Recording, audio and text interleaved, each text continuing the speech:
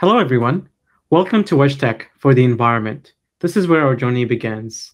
Our team consists of Jericho Imperial, Turk Tran, and myself, Waya Mohammed. Our mentor is Eric Hugh. We're first going to talk about the introduction and problem to the project. We're going to talk about the initial and actual goals, the tech stack we used, and a demo of the features.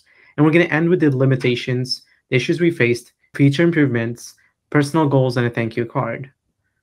So to start with, many homebuyers are making daily decisions without being fully aware of their potential home vegetation environmental impact.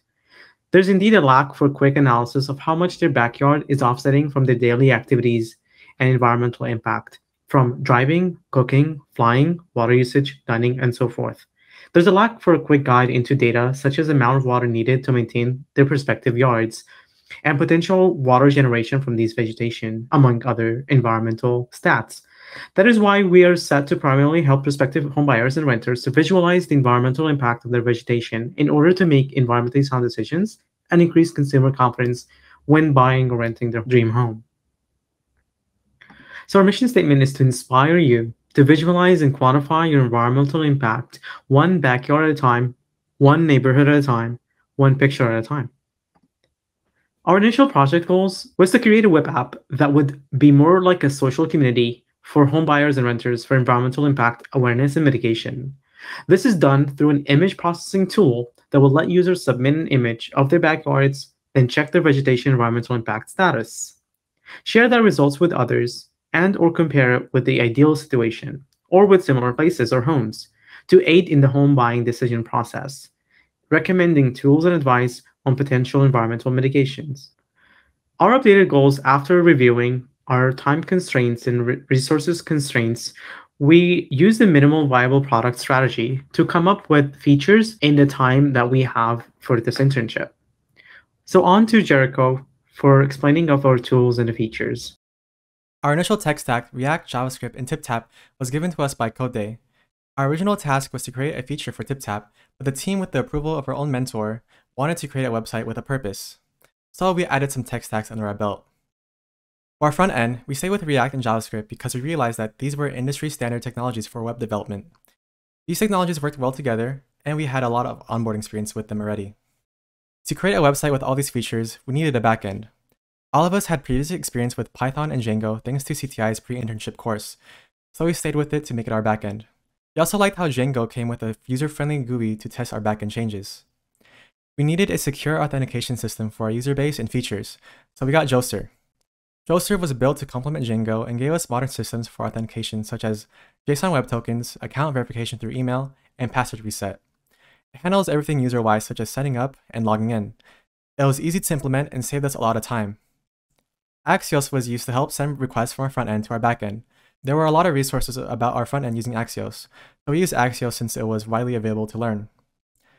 React Redux helped us with front end by tracking authentication and debugging if it worked or not. We were able to see if signing up or logging in was successful. It made the authentication system in code organized by pairing Joser and Axios with Redux. We wanted to make our website look modern, so with the recommendation from our TA at CodeDay Labs, we found Chakra UI. It saved us a lot of time and made the website aesthetically pleasing with no standing experience. For our image processing, we thought about machine learning and the usage of ImageJ, which uses Java, but then we realized our time constraint and available tech stacks such as Python. So we stayed with Pillow since it could be used by our backend and hardcode our image processing without spending a lot of time getting introduced to machine learning and learning another tech stack. We used the Google Maps API since it would help us with community and user features. There's no other alternatives since Google API is widely used in the industry. For our social features such as making a post, we needed a way to let our users type. TipTap was our original tech stack, so we just stayed with it. Now that you know about these tech stacks that we use, here's an overview of our features that use these technologies. We'll go through authentication, which is the backbone for our social tools, calculations and its image submission, processing, and analysis, and community tool and its social features. Alright, so let's start off with the authentication system and showcase signing up for the website. So over here on the top right, we can see the sign up button. So click that, input our information. Now that I signed up, the website used Axios to send a request to our backend, which uses Joser and Django. And thanks to Joser, we are now sent a verification email to activate our account. So let's go to our email. Boom. All right, so now let's go click on the email, click on the link, and click the verify button. So now that I'm verified, let's go log in.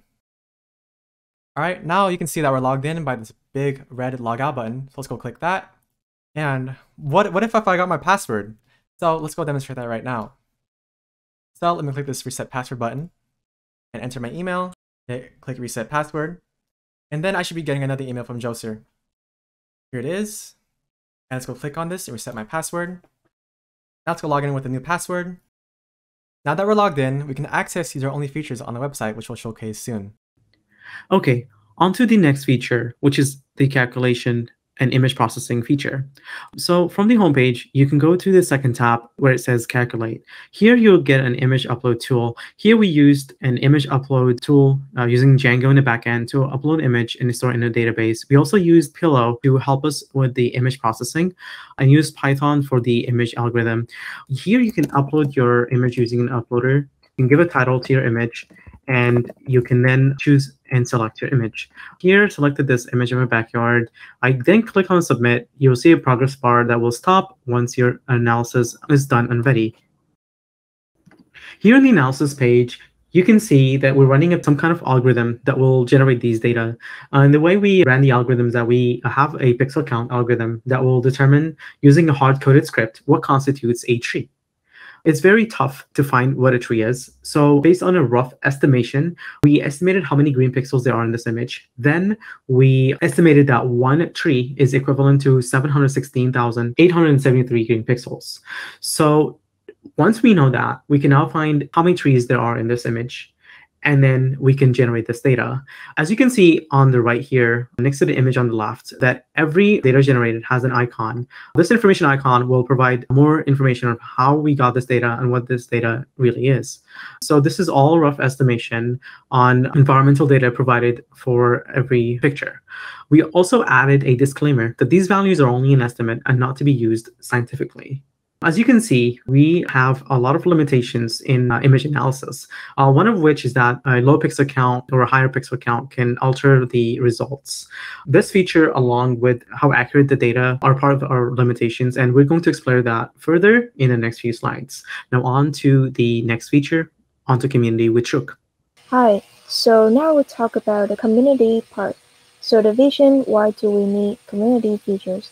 So these features assure that we will be able to connect the users with others that have the same mindset or want to learn about environment, to be aware of the future neighborhood, or to promote environmental events.